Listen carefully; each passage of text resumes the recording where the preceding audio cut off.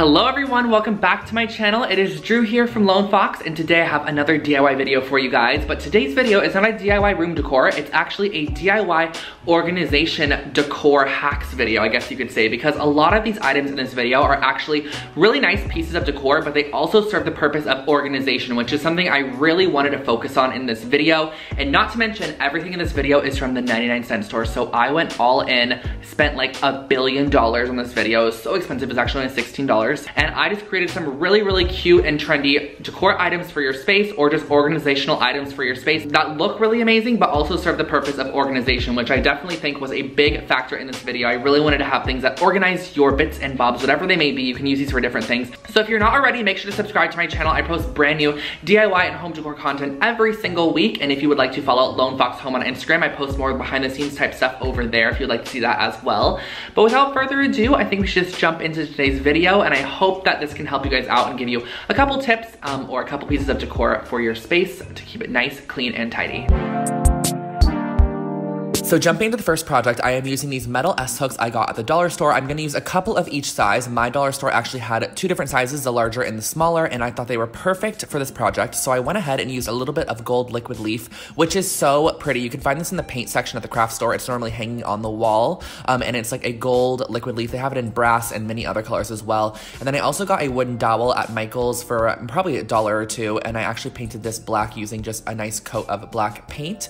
And this is going to act as the rod that's kind of going to hold our S-hooks, because I'm essentially creating like a S-hook leather, almost CB2-esque organizer. It's so pretty in the end, I swear. And then I'm using a little bit of faux leather, and I'm going to use a ruler just to create 1-inch strips of this faux leather. Then once I was done creating this 1-inch strips with a pencil, I went in with a pair of scissors and just cut those out. And then what we're going to be doing with these 1-inch strips is actually folding them in half and cutting them. So in the end, it was about a 4 by 1-inch strip, and I created, I think, like 8 or 9 of these. However many S-hooks you have, you're essentially going to want to have one leather strip for each, and then you're also going to want to have 2 additional ones for the ending piece. So what you're going to do next is fold it in half, and then just mark where you're going to want your hole to be, and use a pair of scissors just to create a hole. If you do have like a leather hole punch or something, that would definitely be better, but I didn't have one of those. I'm just going to use a pair of scissors to create that hole, and then you're going to push your golden S-hook through, and just look how pretty those gold S-hooks are. They turned out so nicely. So you're just folding it over, using the pencil, creating a hole, and then gluing them down on either side just to make sure it stays. You can also paint the rod whatever color you want as well, so you can do it like white or gold or black as I did. And then you're also going to want 2 leather loops for each end, and those are going to act as like the little sections that you can actually nail through onto the wall to hang it up.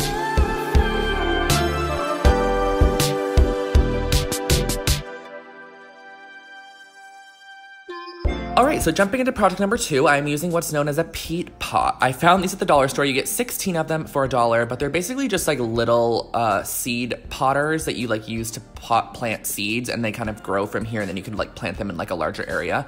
But I thought I would use it to create like an organizational item. So what I'm using is a ruler and a pencil, and I'm just going around the bottom edge and marking 1 inch up from the bottom, a couple marks around the edge just so I have a guide for when I'm going in and using a pair of scissors right now. I'm cutting down to that 1 inch mark, and then I'm going to cut all the way around just as evenly as possible. It doesn't have to be perfect, but I just tried to make it as even as possible, and the more marks you do, the more even it's going to be. And I kind of rolled down that top edge a little bit just so it wasn't super blunt and like just cut, and I repeated this process, and I created a total of 9 of these little 1-inch tall cups.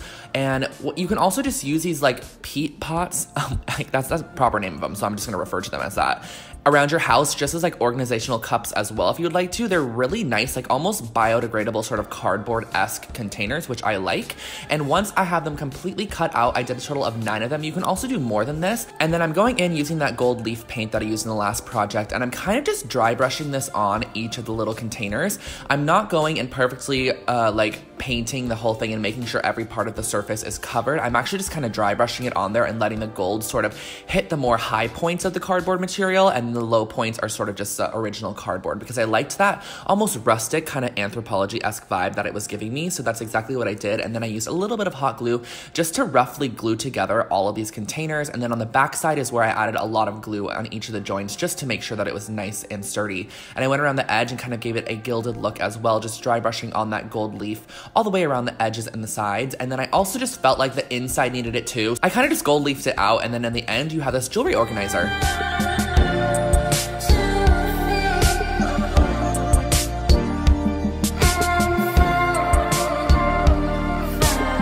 Now, this next project is pretty simple. I'm not gonna lie, it's a very easy DIY, but I just wanted to share it with you because I needed something like this for my bathroom too, and I thought I would share it with you. So what I got was this little acrylic organizer at the dollar store. It was actually $2. Do not tell anybody, but oh well, I bought it anyways. And I'm using these small little wooden beads I got at Michael's craft store, and I'm using the same gold paint once again. As you can see, like, I'm just obsessed with brass, but you can use any color that you want. Like, you can use a gold, a silver, rose gold, whatever matches your own personal home decor.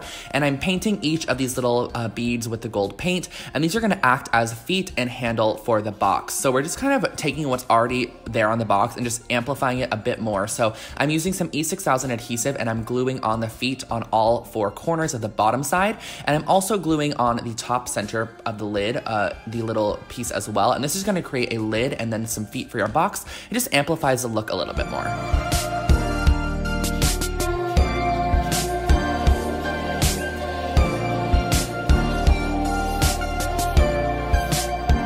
Yay, I'm so excited we're at this project. I think this one's my favorite one in the video. So I am using these dollar store plastic bins. I got 3 of them. They are actually like a almost translucent dark gray plastic material, and I just wanted to give them a tiny bit of a new look. You guys are gonna be like, what did you even do? I'm giving them a coat of a flat black spray paint. So this is gonna give them a matte look, which I think really intensified the almost look of them. It really created a more expensive look, I think, for sure. Because before they just kind of looked like an actual dollar store basket, but when they're really dark matte black, it actually looks pretty nice. And then what I'm going to do is use a little bit of that faux leather I used in my last project, and I'm going to create some handles for these little baskets. So we're kind of just amplifying the look of the basket a little bit to make it look a lot more expensive than their traditional $1 price point.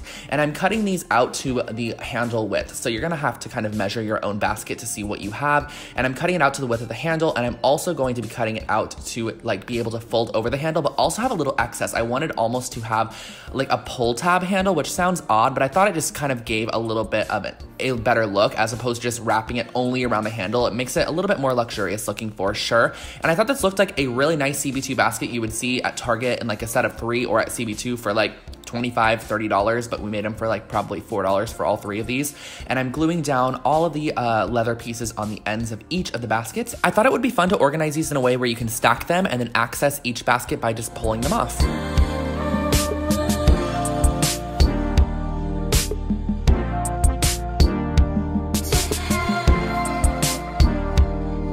I absolutely love how cost-effective this DIY is, and I'm using these tool hooks I found at the dollar store, of course, and you get 5 of them in a pack, but I was like, okay, we can use these as like towel hooks, any form of like organizational wall storage you need, you can use this hook for that.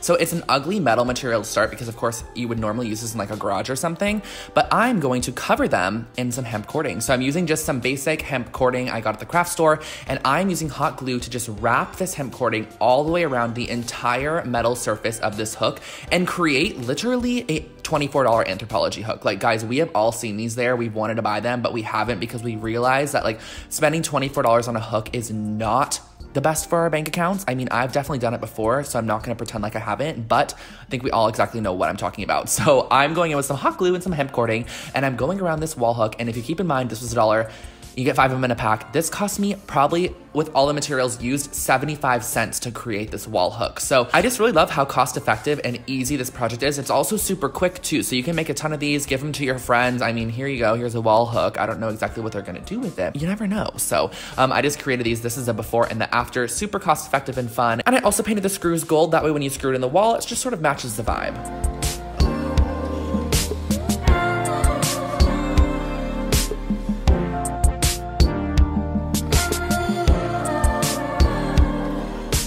And we are on to the last project. This one is another super simple one, but I just wanted to give you guys the idea that when you're in the dollar store, check the holiday aisles, check the Easter aisle, the Valentine aisle, whatever it may be. You can find some stuff that you can actually use and repurpose into really amazing home decor. So I found these Easter baskets. I broke the handles off of the Easter basket, and you get 2 for $1 after Easter. So it was only 50 cents each. I used a little bit of chalky finish spray paint, and I went ahead and I just sprayed this on the entire basket. And I had to do about 2 to 3 coats of the spray paint to cover up the ugly orange, pink, and green wicker element of this basket. But in the end, it ended up looking really, really nice. And the chalky finish kind of gave it a matte look, which I also really liked. It wasn't glossy or anything, so it kind of looked like the wicker was naturally this color to start off with, and then we ended up with this really pretty cream toned basket. And then I used a little bit of black paint and a paintbrush to paint around the top edge of the basket. I just thought it added a nice touch to it instead of leaving it plain. But as you can see, we took an Easter basket, a simple, colorful, bright Easter basket, and turned it into a storage basket. And you can put this in your bathroom,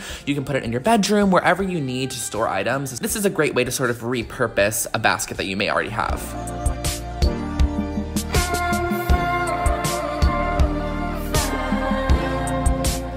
And I think that finishes up today's video. I hope you guys really enjoyed those projects that I featured, and I definitely think that they are very pretty, but also very functional at the same time, which is the best type of decor. Something that actually serves a purpose, but also looks pretty on the shelf, or looks pretty in whatever it is doing, on the wall, on the shelf, on the floor, wherever it is, it just looks nice. And if you would like, you can definitely subscribe to my channel for brand new home decor and DIY content every single week. There's a subscribe button below. It's 100% free, and you can also make sure to leave a comment below letting me know if you guys have any video ideas. And last but not least, if you'd like to follow me on Instagram for more behind the scenes type stuff, it is Lone Fox Home, and my personal Instagram, where I share more fashion based content and my own personal lifestyle stuff, is I'm Drew Scott. I'll put it on the screen in case you want to follow me over there as well. And honestly, that's really all. I'll catch you guys all in the next one. Have an amazing rest of your day, and I will see you next time. Bye guys.